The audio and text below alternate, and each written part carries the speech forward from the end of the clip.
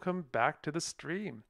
And we're having a stream at an odd time this week. And the reason for that is we have a little bit of a different topic to discuss today, which is how to learn Old English in the year 2023.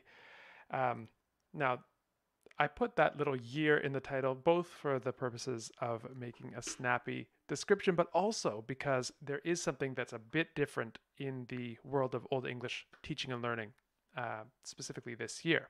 So, this is what we're going to discuss today, and why don't we jump right in? So, Old English. What's our big challenge in learning Old English? Our big challenge in learning Old English is that it's a historical language, so it's not spoken by anyone as a native language, which means it's a lot harder to find, anyone to talk to. It's a lot harder to find material because all we have are largely either primary texts or explicitly pedagogically written materials, so things like textbooks. And there are very few textbooks out there, but most of them tend to be light on the text. So they're heavy on the book and light on the text. And what we really want to see in pedagogical material for any language, especially an ancient language, is a lot of material to read. So I'm going to give two options in this stream, two sort of pathways you can take to get into Old English. One is the what we might call the smoother path, that leads up Mount Old English with nice views, and it's paved, it's wide. There are benches to sit on, and beautiful scenic outlooks.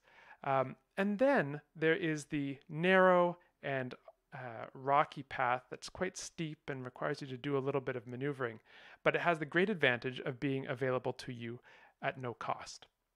So the two options are the one path that you can go up that's where the way has been cleared for you, but unfortunately it does cost a bit of money. And the other option is the do-it-yourself option, which you don't need to pay a cent to do, but you're going to have to assemble your own resources and use them with a bit of skill. So this is the idea. So I'm going to give you, I'm going to spend a tiny little bit of time talking about the easy path, and then most of the time we're going to spend talking about the do-it-yourself path. So briefly, I will just say that all of the links for everything that I'm going to discuss here are in the description on YouTube. So check those out later, or if you're watching this in the future, you can check it out now. But let's jump in and let's take a look at option A. So option A, and I'll have to zoom over to the side webcam and get my things at a nice enough size. So option A, you could come study Old English with me at the Ancient Language Institute. We have a course that I put together. It's actually now a sequence of 3 courses. Eventually it will be a sequence of 6 where you go from having absolutely zero Old English all the way to being able to read through the entirety of Beowulf, and actually not just being able to, but reading through the entirety of Beowulf in 2 calendar years or 6 semesters. So this is the start of that path. It uses the textbook which I have written called Oswald Bera, which is a story, well, I like to think is a charming story about a fun-loving bear in Anglo-Saxon England and all the trouble that he gets up to. And what it does, and I'll show you exactly what it does. It is the Old English version of Lingua Latina per se illustrata, or at least a spiritual successor. I will show you what I mean.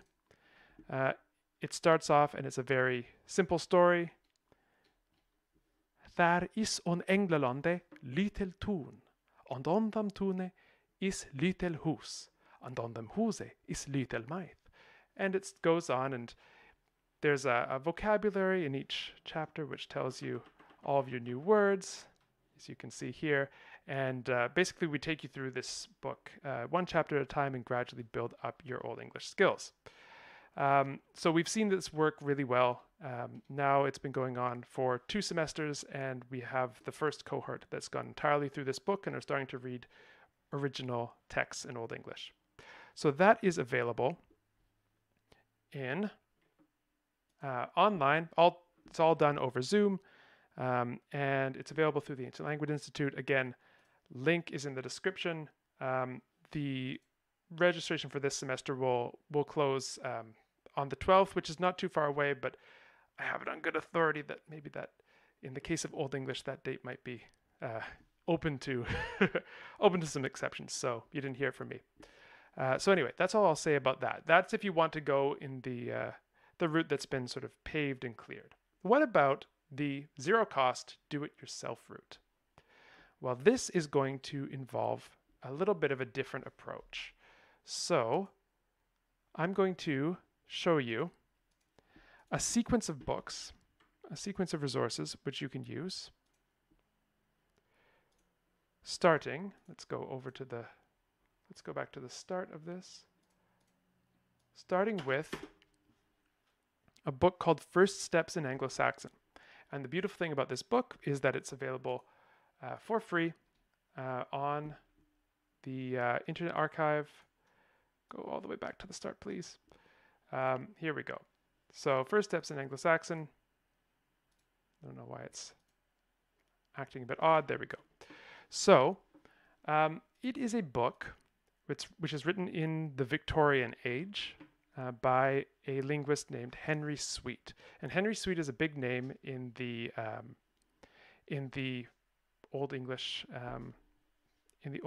sphere, at least in the 19th century, and on into the very beginning of the 20th century, because he wrote a whole sequence of textbooks for learning Old English, and there are 4.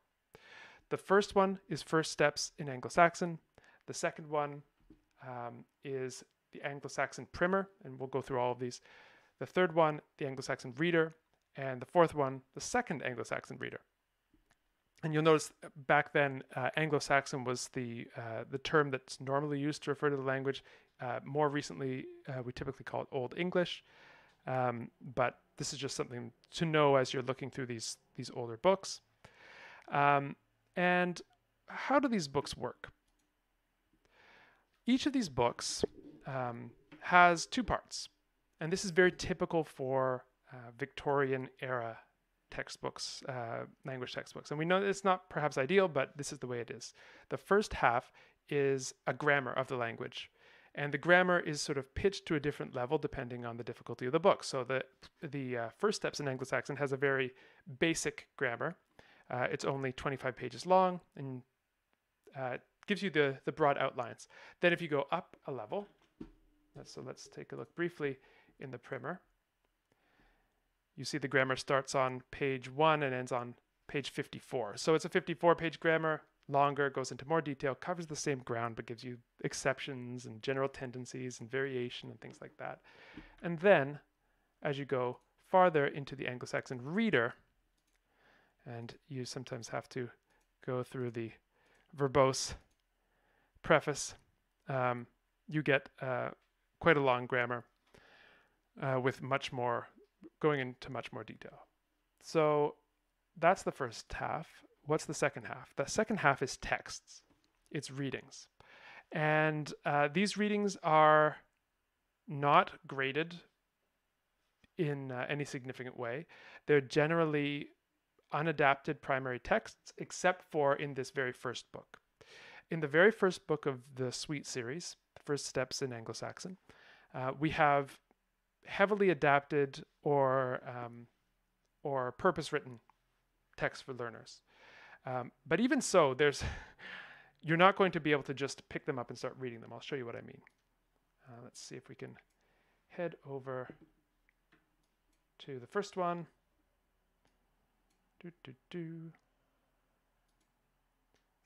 Sometimes you have to play a little bit with the navigation here. Should get us more or less right in the start of it. Okay, so the first one.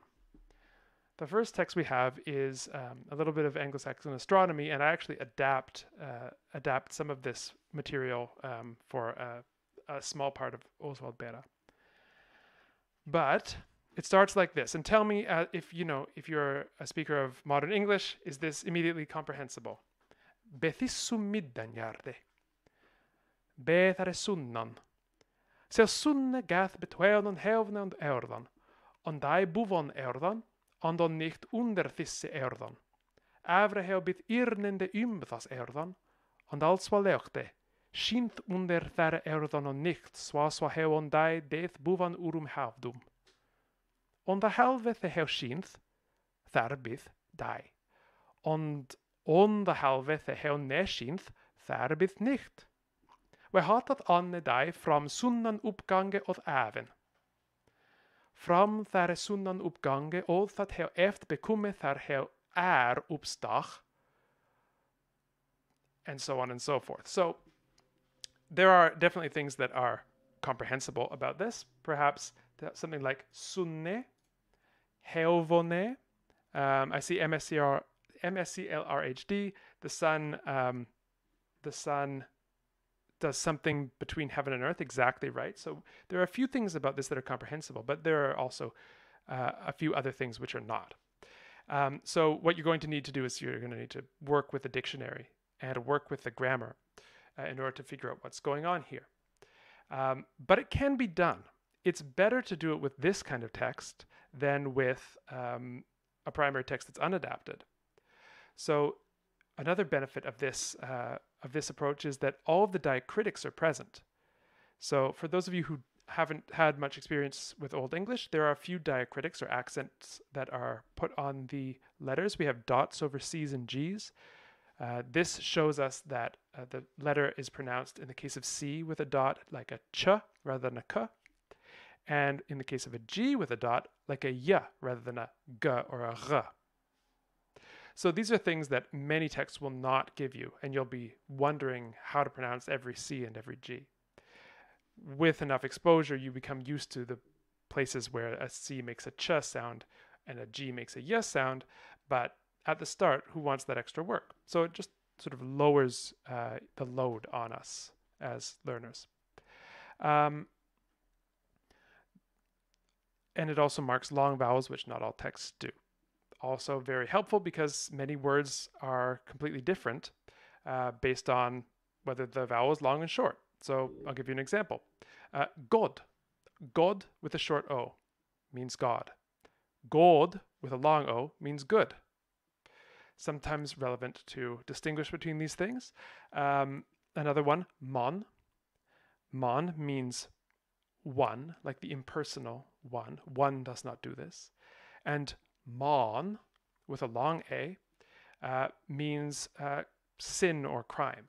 So again, something that is relevant for the meaning. So length is contrastive in Old English, and it's useful to show it. So all this text by Henry Sweet has those virtues. And, you know, what you can do, what I like to do, I'd like to take this, copy it out by hand. This actually does have some benefit, but merely by copying it out by hand or by retyping it, you're getting some familiarity with the text. You're getting familiar with the shapes of the words. You're seeing things. Maybe you don't understand everything about it, but it's still, I think, useful, if a bit tedious. I would copy it out into a document of some kind, maybe a Word document or something like that. Get up the word spacing to 1.5 or double spacing so that you can have little spots to write in between these. And then whenever you come to a word you don't know, go and look it up and put the translation that you're going to use above the word. And go through like that. Now it's going to be laborious at first. So let me see if I can show you an example of this. So luckily we have access to all of these books as PDFs, so we can download them without any moral qualms. So let's go and let's see what we have. Okay, so Seu sunne gath betweonon helvone and eordan. So let's do a bit of work. Now, unfortunately, the text is quite, the line spacing is quite tight here, so we don't have enough room to do what we might want, but you can get at least an idea. So let's make this text a little smaller so we can fit it. Hopefully that's still somewhat visible. Maybe I might have to make it a little bit bigger. So say we are going along sail. Okay, I'm not sure what sail is. Okay, what's sail? Let's go into the dictionary. And we're going to use Wiktionary for now. I'll talk more about dictionaries in a few minutes. But I'm going to go look up sail. And I'm going to see it has lots of different languages, but we'll go down to Old English. And I see, sail is an article. It is the nominative feminine singular of se, the. So sail queen, the queen. Okay, so maybe we can translate that as the in this case. So that's what I'll do. I'll go back and I will write down the. Sail. And I'm not going to get too worried about the grammatical stuff right now. I'm just going to go through the text slowly and trying to understand it. Sail sunne, I'm reasonably sure this means the sun, so I'm going to just leave that. Gath. Gath. What are we going to do about gath? So then we go back to the dictionary and we look up gath. And it doesn't actually give us anything useful. So we're going to go to another dictionary and look up gath. And we're going to look it up with the length mark as well. And here we see that it means goes. And so we're going to go back to our text, and we are going to write in goes. So, Seu sunne gath, the sun goes. Betweonan helvone and eordan. Now, if you're a true beginner, you won't know necessarily how to pronounce all of these things. But for the purposes of just explaining this for now, we can assume the pronunciation, and we can talk about how to learn it later. So the sun goes betweonon. This sounds a bit like between. Helvone. This sounds like heaven. This looks exactly like and then we have eordan, which sounds kind of like earth. So the sun goes between heaven and earth. Voila. We have our first sentence. And you could continue with this approach and go all the way through the text until you're reasonably certain you understand what's going on. If you reach a point where it's not quite clear, then you leave in, say you get to this word irnende and you can't figure out what it means. You look it up in the dictionary, it's not there. So you just put a question mark there and you move on. And you may come back to it. Actually, chances are you will come to understand it fairly soon in another way. But there's no sense in just dwelling on something. Dwelling on something that's incomprehensible when there's enough comprehensible stuff coming up. So just take the approach that they teach you when they teach you how to do a standardized test. If you don't know the answer at all, don't spend all your time on it. Come back to it. And I endorse that approach here too. Okay, so this is the general approach. You're going to go through the text and you're going to laboriously at times try and make sense of it using all the resources at your disposal, which include dictionaries, which include the grammar at the start of the book. The grammar at the start of the book has enough for you to understand everything in the book. So let's take a look at what that involves. So we'll go back to the grammar and say you're curious about what was going on with that sail. What's going on there? What is the deal with the sail? You learned it was an article. All right. So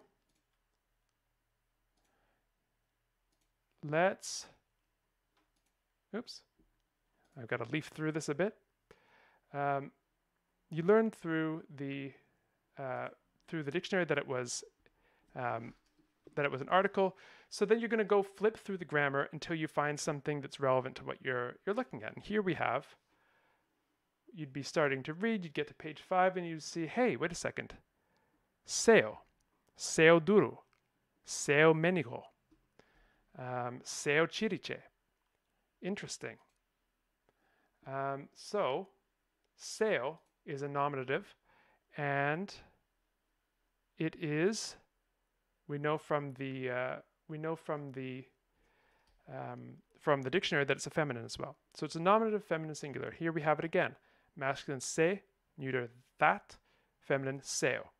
So you might go off into your notes and write down, okay, there's an article, feminine, singular, nominative, seo. You're going to get, it's going to take a while. And you're gradually going to be going between the dictionary, between the text, between the grammar, and understanding each of those things a little bit better with each run through. And gradually you're going to get through the texts. And then what I would recommend is go through them again. So now that you've gone through and you've understood the text, maybe take a break, take a few days, read something else, read another text maybe, and then come back to it and read it through and see the difference. See now what was difficult before. What was difficult before has now become relatively easy, or at least easier. And you're actually seeing some progress. And some of these words that were incomprehensible before are now part of your toolkit. And you go forward and you do another text, which is going to be a little bit more difficult. And you go through the same thing. Gradually, through this process, you're going to start to build up your model of the grammar. You're going to build up your ease of accessing vocabulary that you have stored in your head.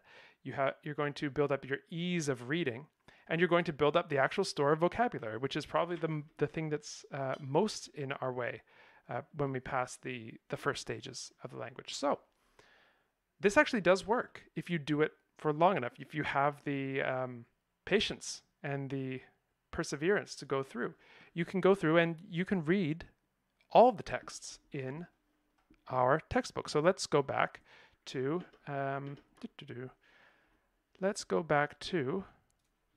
First Steps in Anglo-Saxon. So you see the first text we get is a little bit of didactic material about the world, about the sun, about the moon, and about the night, moon, about the year, about the rain. And it's just little things, little vignettes about what wind is, what hail is. Very interesting. And because this material is based on original sources, it actually is somewhat instructive as to what people thought. So you get through this and you've learned a lot. You've learned about the sun and the moon, the wind and the rain and the hail and yada yada yada.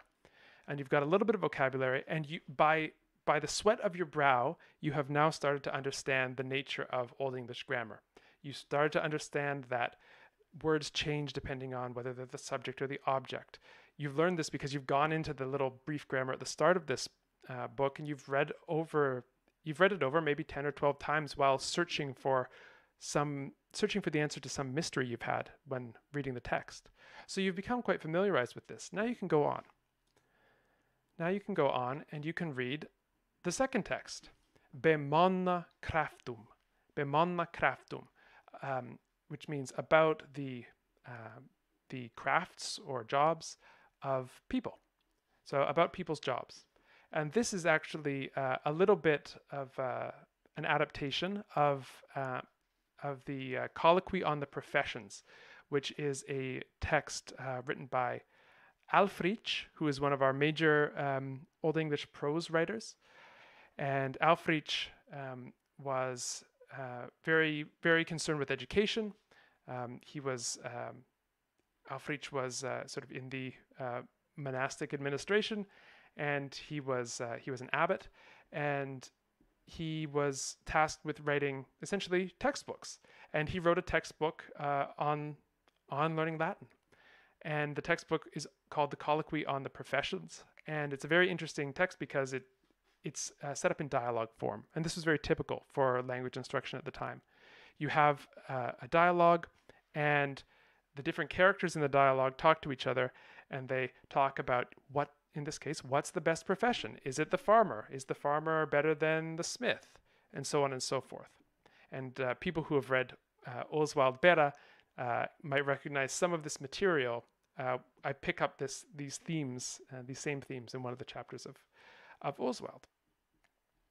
But the benefit of this is it was designed as a language teaching text, although the language it was teaching was Latin. So it shows you the different nouns in all of the different cases, because that was the whole point. And when it gets translated from Latin into Old English, which it was to help the students, right, the people who spoke Old English, to help them learn Latin, give them a bilingual edition, it still retains those virtues in Old English.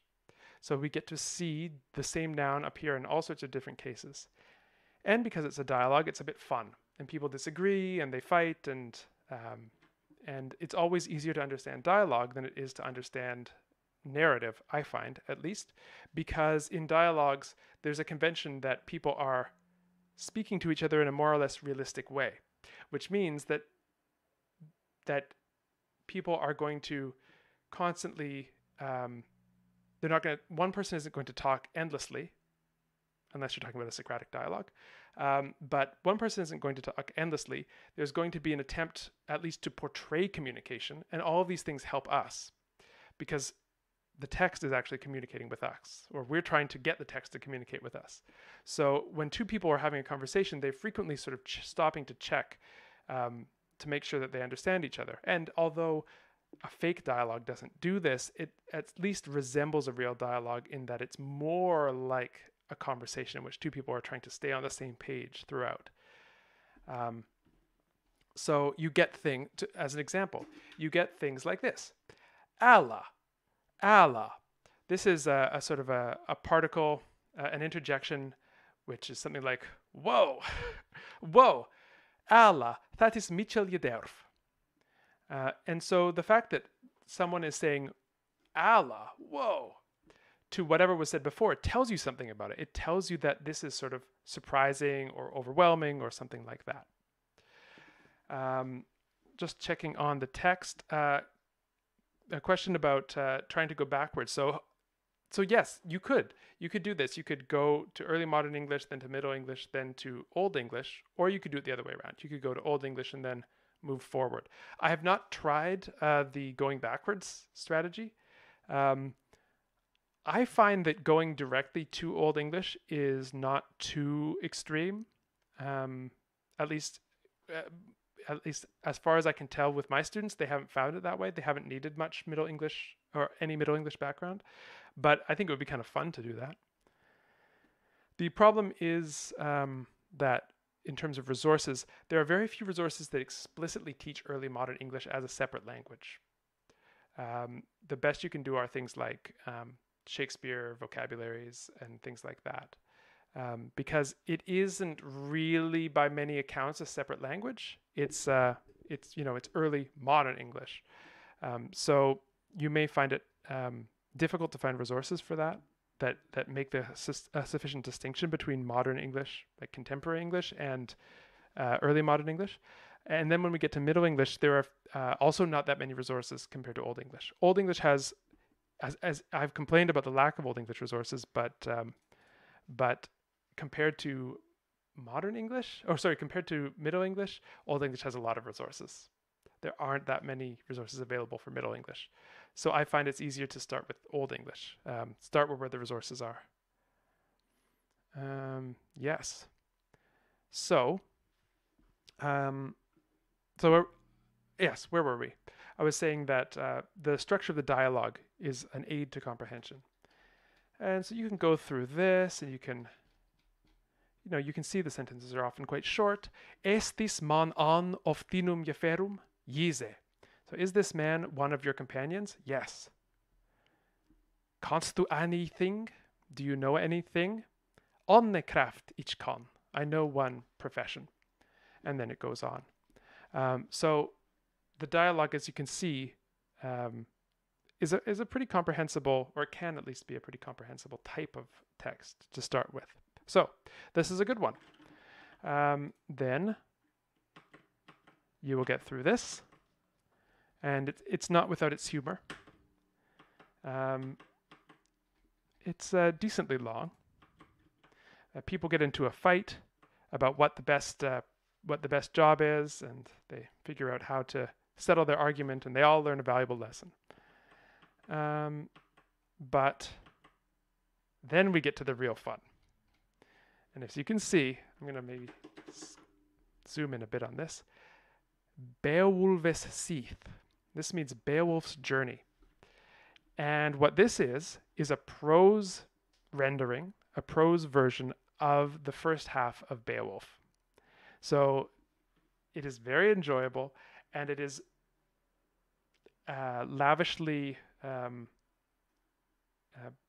supplied with diacritics for learners, which you will not find in most Beowulf texts online. They expect you to know already what the palatal C and palatal G, where they are. Which also means that when you'll see people doing Beowulf recitations online, but because those aren't listed, oftentimes they'll get it wrong and put a k in where there should be a ch, or vice versa. Although that's a fairly minor thing in the grand scheme of things, it's still useful to know. I like to know exactly what the pronunciation was of everything that I'm reading. So then you could read Beowulf's Seath, and this has the great virtue of being actually quite interesting. This is it's one of the gems of English literature, Beowulf, and this is this isn't immediately comprehensible, obviously. Hit je lamp yeoth at on kinning was on denum, se was haten hrodgar, on se hrodgar was mari heretoga, swat at his magas him jorne jehirdon. If I went out of my house and started saying this to someone on the street, they would probably have questions, and rightly so. But nevertheless, compared to Beowulf itself, which is written in meter, and it's written with vocabulary that often is, even within Old English, quite rare. This is a great way of approaching it. So you have a lovely text here, and it's not even short.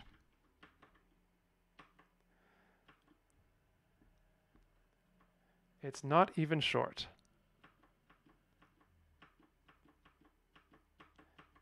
And I'm still paging down. So by the time you get to the end of this, you will have read A, an interesting story, B, accumulated a lot of vocabulary, and C, gotten used to the rhythms and the patterns of Old English grammar. By the time you get through with this, you can go on to the next book. And the next book is called the Anglo-Saxon Primer, but it's really more of an intermediate reader in my point of view. Like the first book, it starts with a grammar. This one is quite a bit longer and more detailed. Including things like how in many words R often shows up in one of two places. So we have words like rinnon, which shows up as irnon. So the R has jumped over that vowel and gone into the coda position, the end of the syllable. Or we have things like gars versus grass. So this gives us modern English grass, but the R will flip. Or we have words like worcht, which is the past participle jeworcht of wirchon, to work. So worcht. But sometimes this will show up as wrocht, which gives us wrought, as in wrought iron. Anyway, so it gives you these kinds of extra bits, which will be useful to you when you get into the texts. And the texts, okay. The texts start out with easier stuff. with easier stuff. So these texts, it starts out with something called sentences, and these are largely taken from Alfrich's homilies. So same Alfrich that we talked about before with the colloquy on the professions.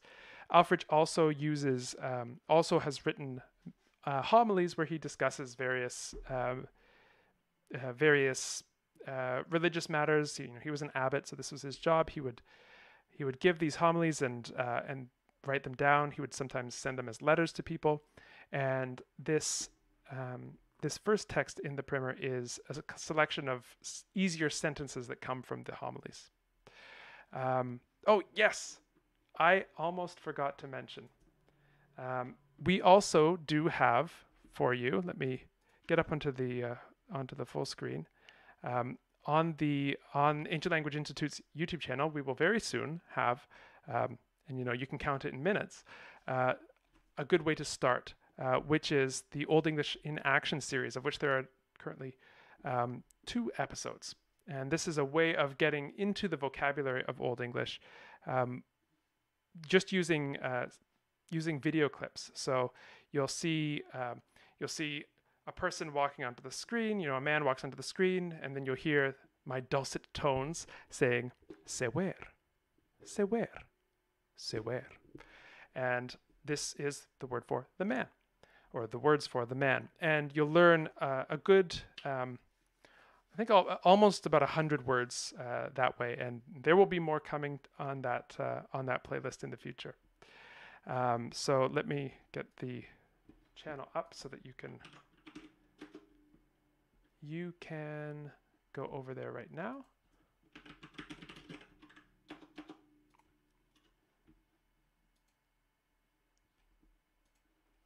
All right, here it is.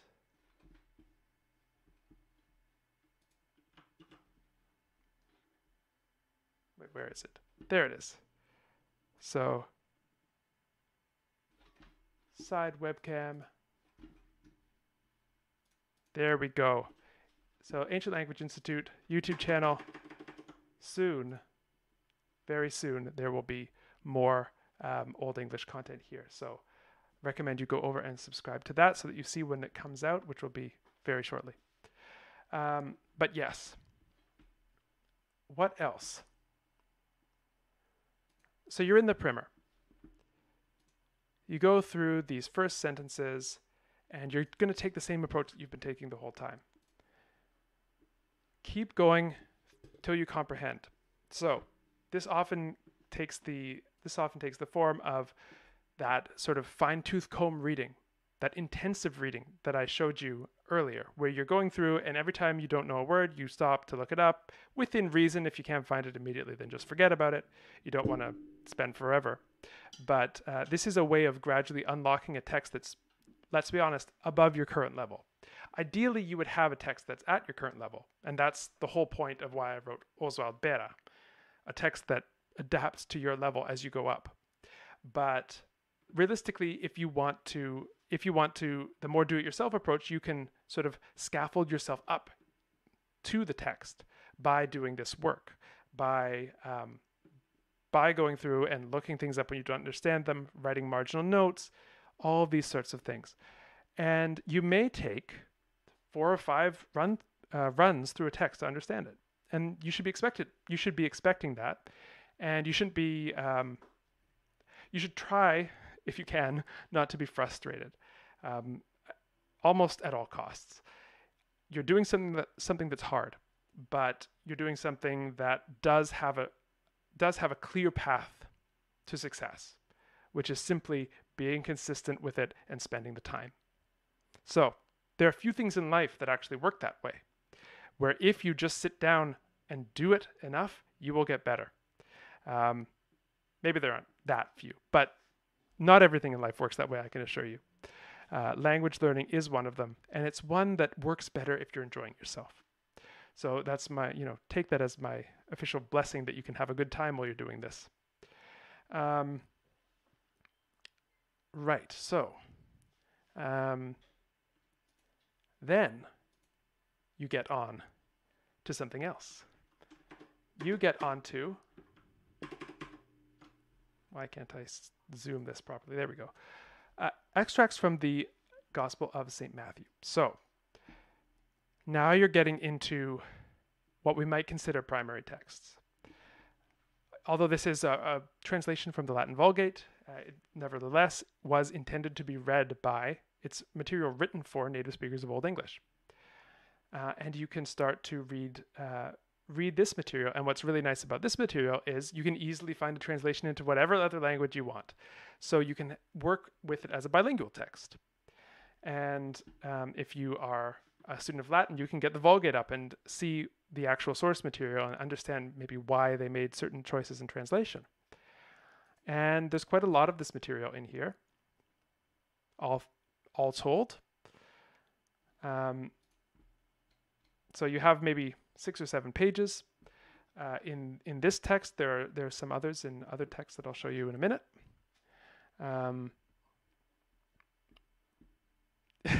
Galactic saying, yeah, the mashing your head into it approach. When you got no other option, this is what you have to do. Joanna's Things. Welcome back. Austronesian languages. Not a whole lot. We haven't done a whole lot on Austronesian languages. Of course, that's definitely something that I would find enjoyable. The trick would be finding the time to do it justice. But let's take a look at some of the other things in here. We have the next text, which is called Old Testament Pieces, and these come from our old buddy Alfred, his homilies on the Old Testament, and so he essentially has a summary of the entire. I don't know if the word plot is appropriate, but of the Hebrew Bible in brief, and with his own commentary on it. And these texts here are drawn from that. And so we see, and here we see Samson. So more text inspired by the Bible, or commentaries or restatements of the Bible. And then we get a text called From the Chronicle, and so we switch genres, and we get to see historical narrative. And so these come from the Anglo-Saxon Chronicle, which have a slightly different style than you'll see in the other kinds of prose. So it's good to start to broaden your horizons, see different constructions being used by the historical writers versus the religious writers, and you get to see more of the depth of Old English. And as you're going through this,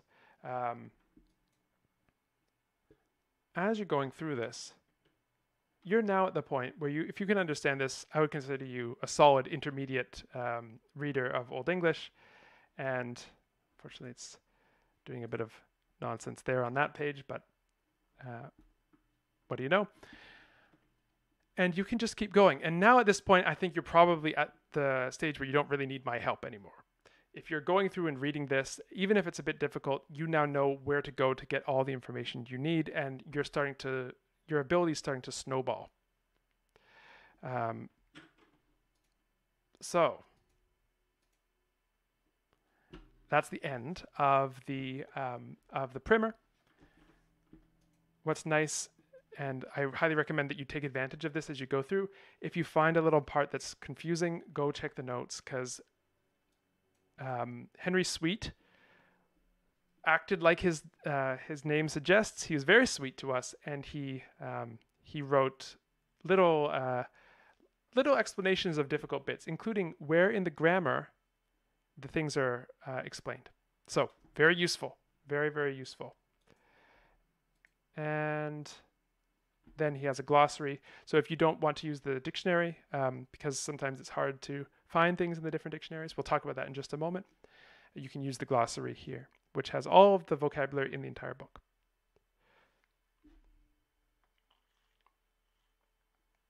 Okay. So if you've gotten through the primer, you're now sort of at an intermediate level. You might be wondering what else to read. So let's take a look at the Anglo-Saxon Reader. So here is where you start getting into longer texts, more difficult texts, and poetry. So there is a longer grammar in the Anglo-Saxon reader. Then there's a section on meter in Anglo-Saxon, in Old English. So the meter in Old English is very different from basically every other language that you may have studied.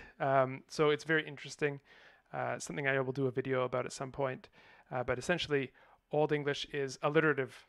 Old English poetry is alliterative. So you have two halves of a line. Maybe I can find us an example in the book.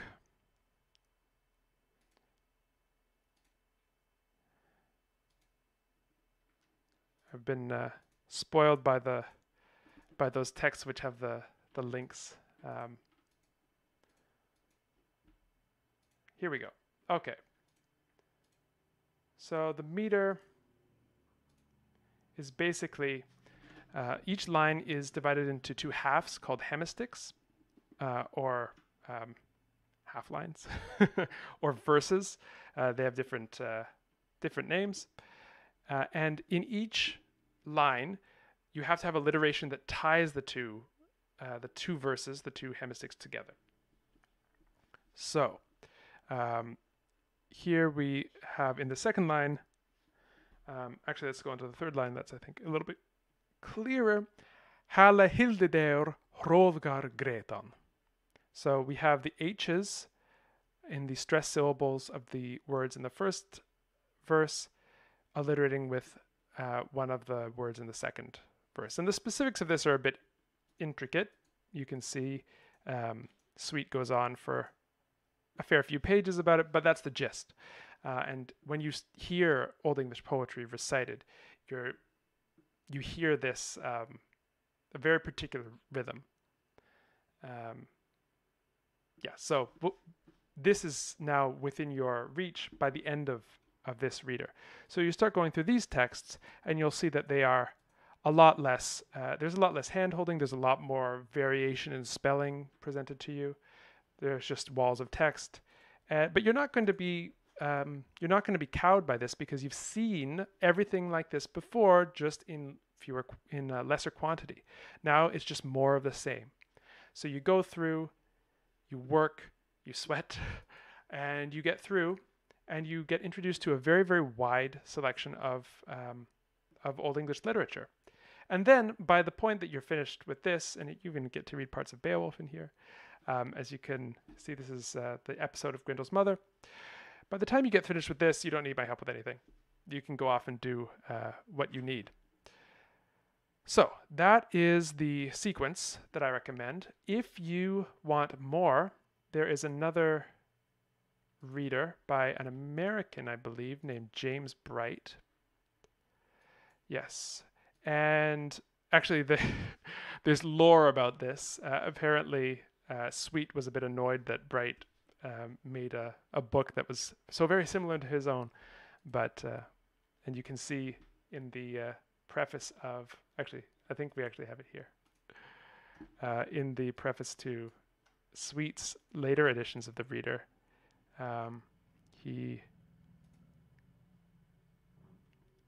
yes. And the American Bright's Anglo-Saxon Reader, which has been republished in this country by the enterprising firm of Swan, Sonnenschein and Company. The latter bears a striking resemblance to the earlier editions of my Reader. It is a pity that the author has not adhered more closely to what appears to have been his original plan. He might have also consulted the convenience of myself and those who use my Reader by following the same system of numbering. So there's a bit of sass going on here. I'm sure there's a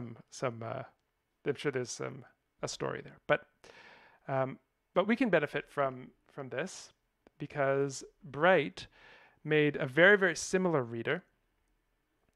Same kind of format, outline of the grammar, followed by a bunch of texts, although the texts are different from what Sweet chose. Not entirely different. They're about half the same, but it's just more reading. So this is more reading roughly at the same level. So what you can do is you can sort of flit back and forth between Bright's and Sweet's readers. And, you know, if the next text in Sweet is a bit too hard, go over and find where you are in Bright, and you can read up to there, and then maybe you'll be able to go back to Sweet and Bright and Sweet and Bright, and you just keep going until you're done. And then finally, there's a second reader, which is probably more niche in interest. So it's called a second Anglo-Saxon reader, archaic and dialectal. And these are sort of texts that are a little bit off the beaten path. So early texts and non-West Saxon texts. But this is good especially if you're a linguist. You will really enjoy this because for those who don't know, Old English is a relatively standardized language in its written form. It is standardized around the dialect spoken around the court at Winchester, so in the West Saxon kingdom originally, and there were other dialects. It's just that even when people spoke those other dialects, they would write in West Saxon typically.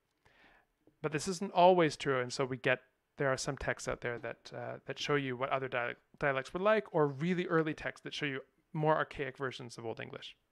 So that can be useful, but if you got to this point, you don't need my advice on anything. Then let's talk a little bit about dictionaries just before we have to head off. So one thing, where is it? So you saw me using Wiktionary earlier. Wiktionary is extremely good for Old English. It is very, very normalized, which means that there's a consistent spelling for every word, which is somewhat anachronistic when it comes to Old English, but very useful when it comes to a dictionary. So there's always a clear place, there's always a clear word form to look up. So let's take an example, stigon. This is just an example entry. One downside of this dictionary is that you have to wade through other languages to get to Old English. What I sometimes like to do is just go up into the URL bar and type the search there. And keep the hashtag Old English at the end. But here you go, Stigon, and what's nice about it, and I'll zoom in so that it's a bit easier to see, you get full morphological tables for almost every word. And morphologically related words. Unfortunately, there aren't many example sentences, and those that do exist are mostly made up, which is not totally ideal from my perspective, but not that I have anything wrong with modern people writing Old English. I mean, that's why Oswald Bera exists. Oswald, where'd you go? Oswald, where'd you go? Right, someone who had a problem with people writing in Old English in modern times wouldn't write this, but nevertheless, I think it's always better to take in a dictionary examples from original texts. Mike, do they also list alternative forms? Sometimes, but not consistently and not very often. If you want a dictionary that shows you alternative forms, you're going to want to go to Bosworth-Toller. And Bosworth-Toller is a digitized version, a really nicely digitized version of an old dictionary. So you can see it also does have examples from texts, although they're usually glossed in Latin, so knowing Latin helps, but not always. So he walks in the court, fate goes ever as it must, and shows you where the quotations come from. So what I do is I use both. Bosworth-Toller is usually better if you are dealing with a spelling variation, because the search is a little bit fuzzy, and so if there's a spelling variation, it'll usually catch what the word is in the dictionary, whereas in Wiktionary it's quite rigidly standardized just by necessity of that dictionary format, and so we don't have all these alternative forms. Yes, so to finish up with your question, Mike, the alternative forms are much more searchable in the Bosworth-Toller dictionary than on Wiktionary. And then there's also, if you're using the Sweet series of books, there's also the Student's Dictionary of Anglo-Saxon by Henry Sweet, which is to a certain extent synchronized with with what goes on in his books. So that's very useful. And all the links to all this stuff are available in the description, in the YouTube stream description.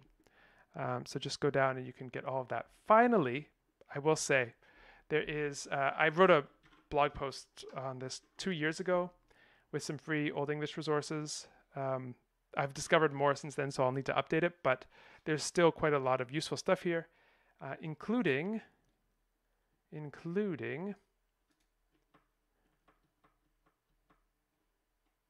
where is it? There it is. The magic sheet. The magic sheet of Old English inflections, which I recommend all students print out and put on their wall. This is by Peter Baker. It's an excellent aid. And so while you're absorbing all of these forms, sometimes it's nice to have a little printout where you can just look up and say, wait a second, what is the dative singular for neuter, weak, adjective? You know, it's all going to be there. So that is the harder road. But it is the road that's available if you don't want to spend any money, if you're just looking to get started with a kind of a low-cost option. Unfortunately, low cost, more work. So that's the trade-off. The other alternative is to go, or if you want to learn with me specifically, is you can go check out the Ancient Language Institute and check out the Beginner Old English course there. We are starting soon. Who is this guy? We're starting soon for this semester, but if you're watching this in the future and what's it called? August 12th, 2023 is far in the past. Still check it out anyway, because we're running, we run cohorts regularly, so there will probably be one coming to a webpage near you before too long. All right. So I just wanted to make sure that everyone knew what the best way for them was to learn Old English in the year 2023. The only thing that is very 2023 specific about this is the new course, the new Ancient Language Institute course. Not that new, but new in 2023, and the book Oswald Bera. I've had a lot of questions on social media, on Twitter and on YouTube about whether Oswald Bera is available to buy for people to self-study. It will be at some point, but it is not quite ready yet. So if you're interested in using that material before it's published, you can do so through Ancient Language Institute, and otherwise you can wait. Maybe, you never want to say there's a timeline for these things, but sometime in the not so distant future. So that is, unfortunately, all the time that I have for today to blabber about Old English. Surprisingly, for those who've talked to me about this before, hearing me stopping to talk about Old English or stopping talking about Old English is a rare thing. But so if you have any questions, put them in the comments on YouTube, and I will be sure to write back. Otherwise, I wish you happy studying, whether you choose the broad, open, and easy path or the rocky path up the mountain. Both of them lead to the summit, and there's a wonderful view from there. All right. Well, until next time then, thank you all very much for joining.